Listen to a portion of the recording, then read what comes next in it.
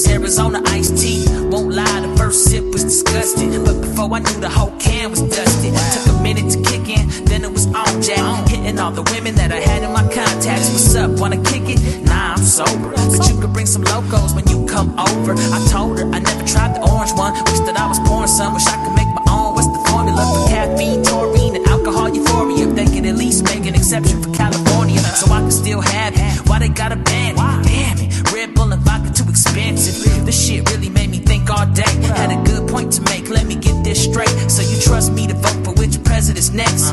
And I'm old enough to have consensual sex. I can speak to an army general and enlist, but you think when I drink I take too many sips? And you ain't even outlaw cigarettes.